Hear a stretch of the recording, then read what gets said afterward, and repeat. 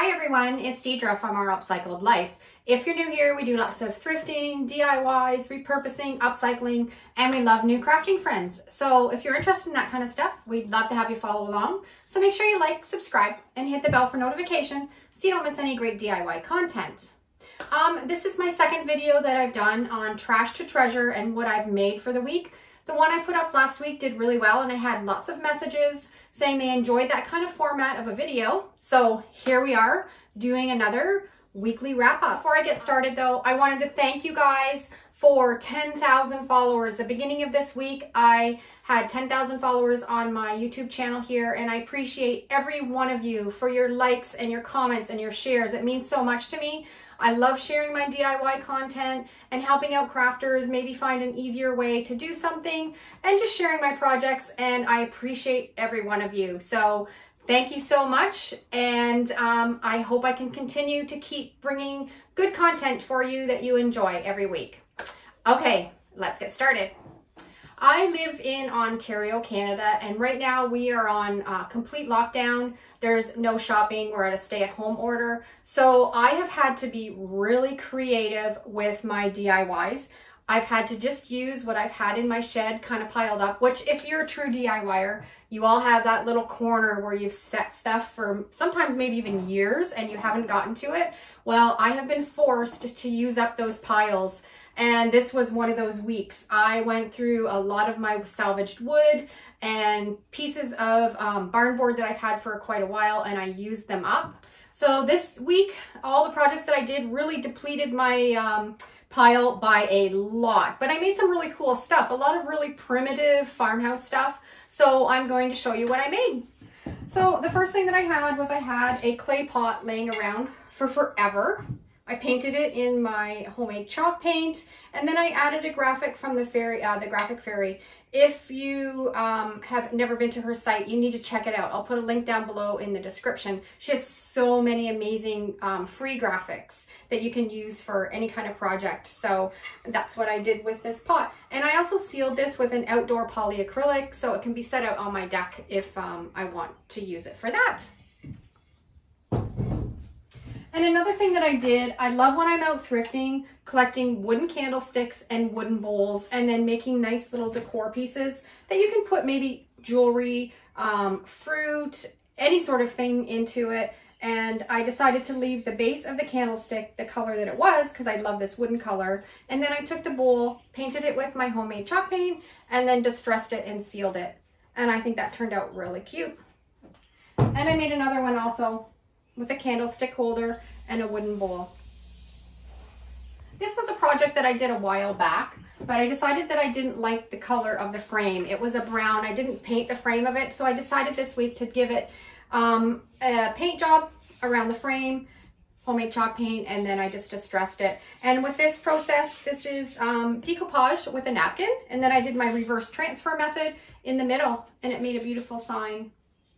This I bought at a thrift store, and it was a canvas, and somebody had done a painting on it, and it wasn't all that pretty, so I just painted the chalk paint over top of it and then did my own picture. And if you saw my video from last week, you know that I love to make cutting boards out of scrap wood, and I had two really big pieces of wood this week that I made a bunch of cutting boards out of. I did a whole bunch in the natural wood, and I like just to put a little bit of burlap around the top and a little piece of plastic greenery. And they're just for decor, but they look really nice hung in the kitchen. And I had enough out of one board to do 1, 2, 3, 4, 5, 6, 7, 8 of these. And they sell really, really well at all of my platforms. And I also had some bigger ones that I did on another piece of wood. And it was, I didn't like the grain in the wood, the natural wood of this one, so I painted it with my crackle paint technique. And I'll put a link up below, down below in the description and up here in my cards if you want to learn how to do this technique, because it's really easy and it makes a piece of new wood look really nice and old. So I did a bunch of these up too, kind of random sizes, a little bit bigger. And again, they're really nice to hang up in the kitchen. And this one I love. It's a bigger one. same process. But I found this little, I think it's a little drawer, maybe out of a sewing drawer, out of a sewing machine cabinet. And I kind of it was, again, in my pile, in my wood pile. It's been there for ages. And I thought that would look really nice, kind of just nailed onto this cutting board. So that's what I did with this one. And you could put little faux plants in it or little knickknacks that you have, and it would look really nice hanging up.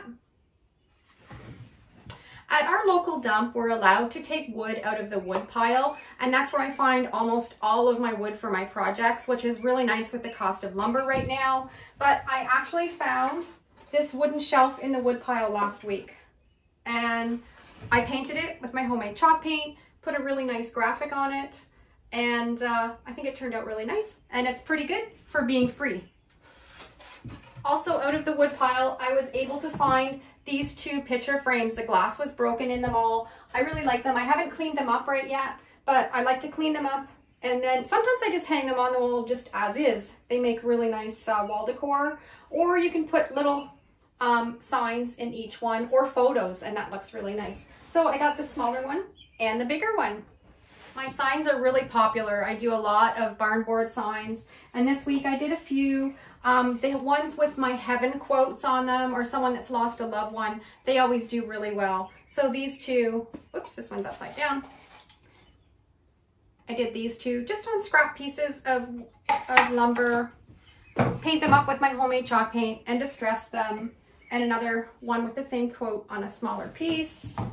And these are always a really good seller with these funny little quotes on them. And sometimes I like to make little hangers instead of putting little hangers on the back. I'll just use a little bit of jute and drill a hole in each side and hang them up like that. And these are really popular too. And I made a couple of these. And again, another one with a little hanger and another one. And I just put little clips on the back of them for people to hang up on their walls. And I always find those on eBay really cheap. And I had some scrap wood that I did a couple layers of paint on, and I used my candle wax technique to make it look a little bit more rustic. And I made this antique sign. This one I did with a yellow, and then I layered a red candle wax, put on my chalk paint, and then sanded it all down. And you're left with a really rustic piece of wood. Rustic looking from a brand new piece of wood. And again, the same technique. Pass the wine. And rise and shine, it's coffee time. And all these graphics are available in my Etsy store if you want to purchase them. And all of these signs I've made with my reverse graphic transfer method with Mod Podge. I have a full tutorial on how to do that. I'll put a link up above here and down below in the description, because it's really easy and you don't need a Cricut and you don't need a stencil to make all of these signs. Okay, now here comes my really fun project. I had all kinds of lumber that I cut into arrows and did a lot of distressing paint on them, and I have all kinds of wood, salvaged wood, baseboard, chippy paint that I save and I kind of put in a pile waiting for a project. And I thought that would look really nice just mounted on these arrows to hang up in your home. So this one is actually an old piece, a piece of barn board that I cut into an arrow, an old piece of baseboard, and the chippiness on it is wonderful, and a spindle from a chair. And I just think it looks really great. So I made a whole bunch of those, and I used up a whole bunch of paint that I had laying around. And this piece of wood, I don't know what it was for. It was aged so neat and right full of holes. And I thought that looked really nice on this arrow. Another one where I used up 2 spindles. Another one with that piece of baseboard and the spindle. And they just layer so beautifully. It's amazing what you can do with what you just think is just junk laying around and put it together. And then some more of that piece of wood that I had with the holes in it. And the last one is this one. And again, with this technique, I just layered with the candle wax the different colors of paint, and that's the effect you get, and it's fabulous.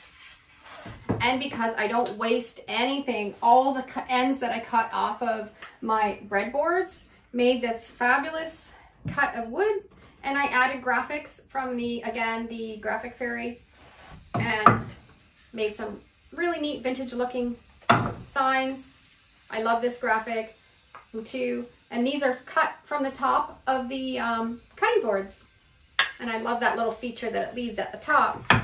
And my little antique sign.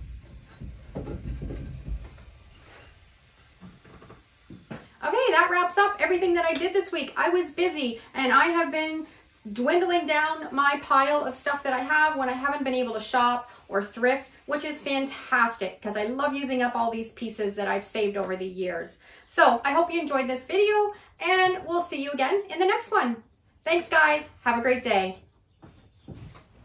Thanks so much for watching today's video, and if you have any questions or comments, leave them down below. I love to read them.